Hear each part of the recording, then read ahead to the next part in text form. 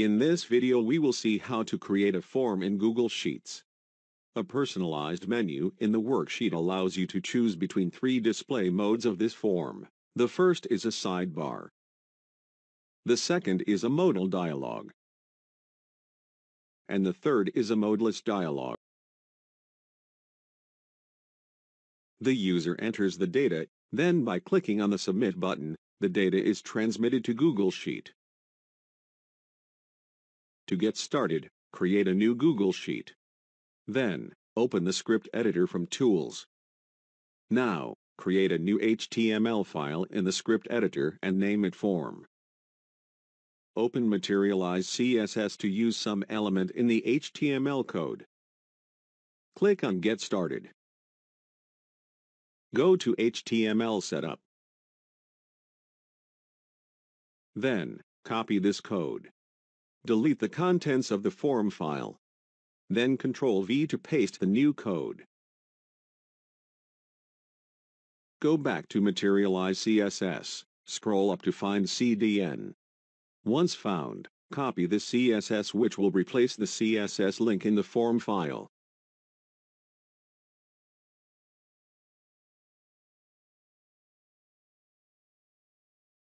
Likewise, replace the JavaScript link with JavaScript CDN.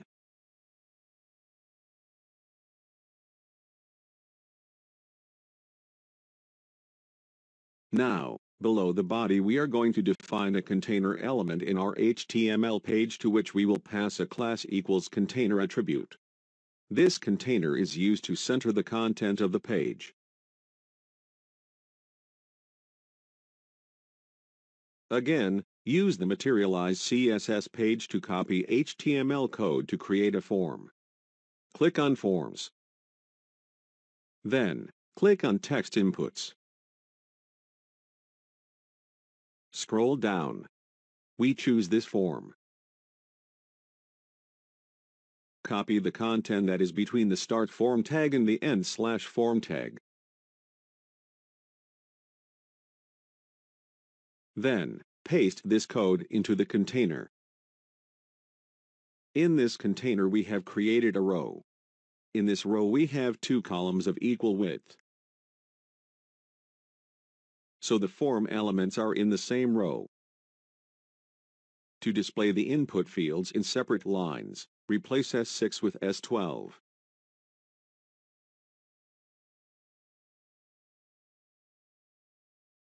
Now we want to add a button to the form. For that, add a third line. Remove this. Then, find the button code in Materialize CSS.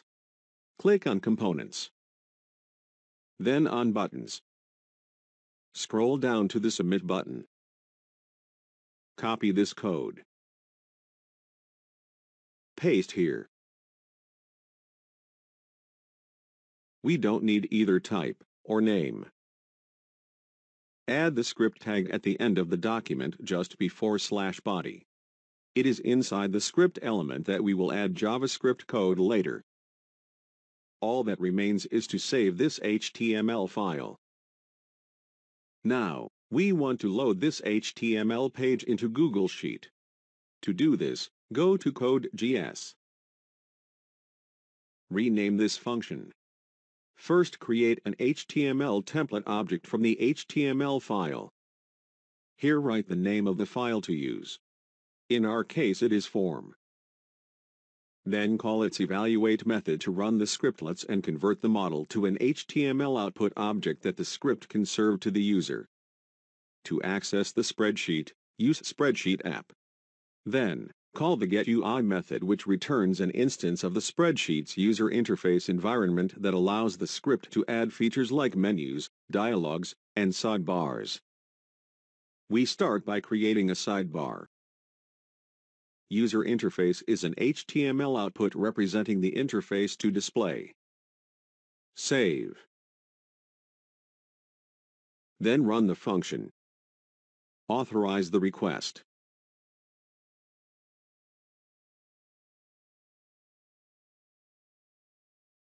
Here is a sidebar that displays on the right side of the editor. Let's change the title of the form. Use the setTitle method. Save and run.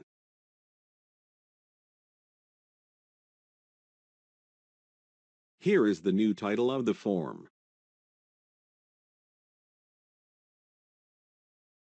Now let's try other displays. The Show Modeless Dialog method opens a modeless dialog box in the user's editor.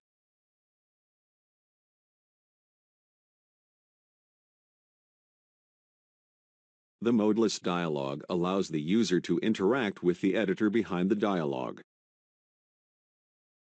Also try the Show Modal Dialog method, which displays the form in a modal dialog box in the user's editor.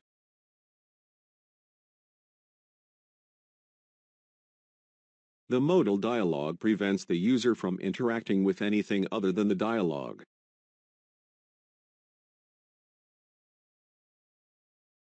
Now create a custom menu, My Menu.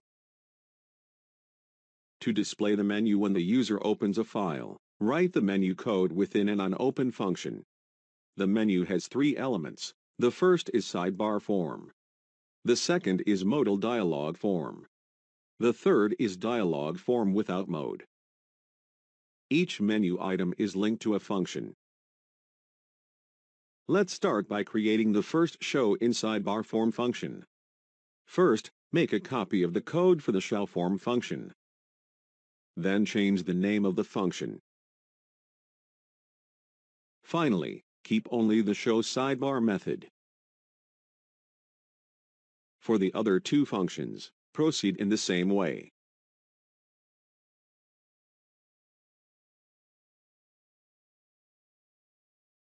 In the 2 methods Show Modal Dialog and Show Modeless Dialog, the title of the dialog overrides any title set by calling setTitle on the user interface object.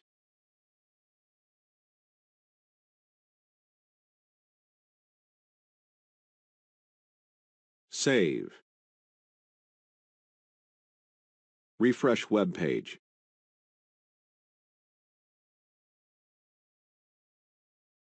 The menu is added to the document.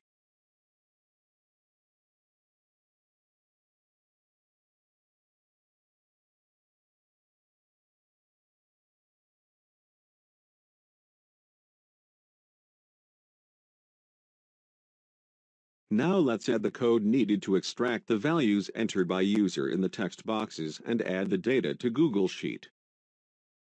First, add a header. Then, open the HTML file. Change the ID of the name input field to name. In for, give the same name. You can customize this label.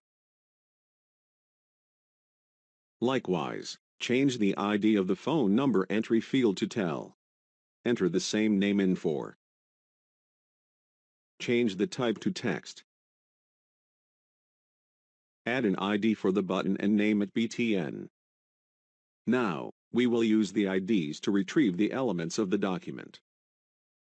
For that, use the document method getElementById.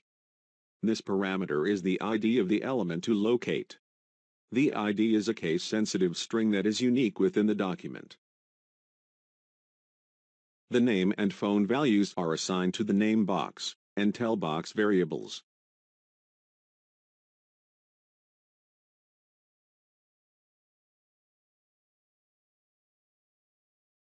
Now attach a click event to the Submit button.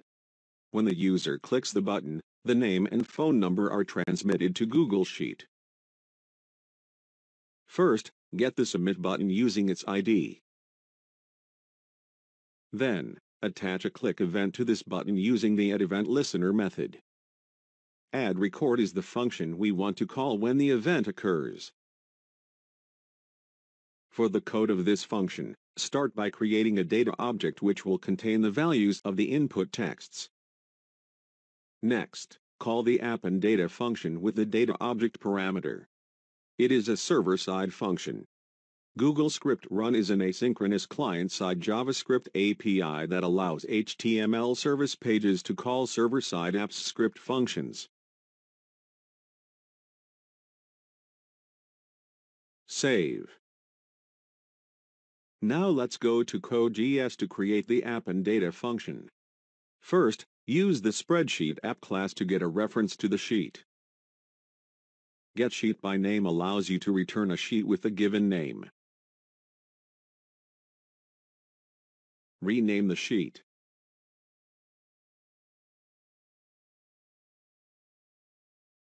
Then, use the append row method to add a row to the spreadsheet.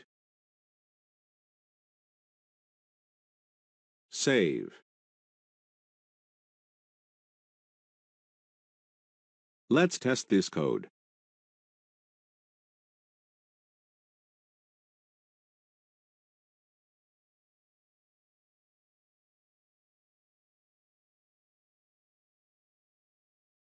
What we want now is to empty the input fields once the registration is done. In the HTML file, after executing the app and data function, we assign an empty string to namebox value. And we do the same for tellbox value. Save.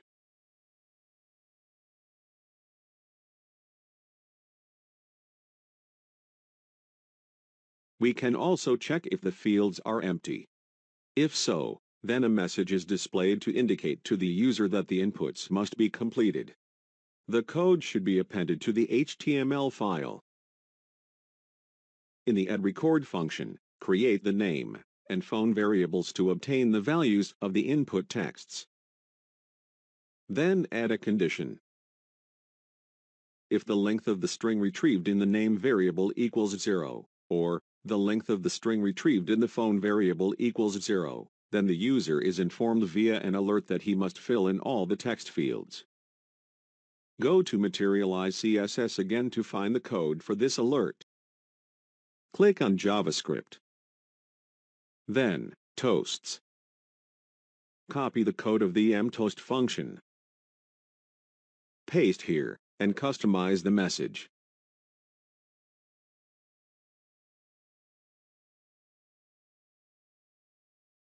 Save. Let's run this code. The alert has been added successfully. Now, we are going to fill in the name field and put spaces in the phone field. The program adds this record to the worksheet because the length of the string formed by spaces is greater than 0. To correct this, add the trim method just after each name of a variable in the condition. This method removes spaces from both sides of a string.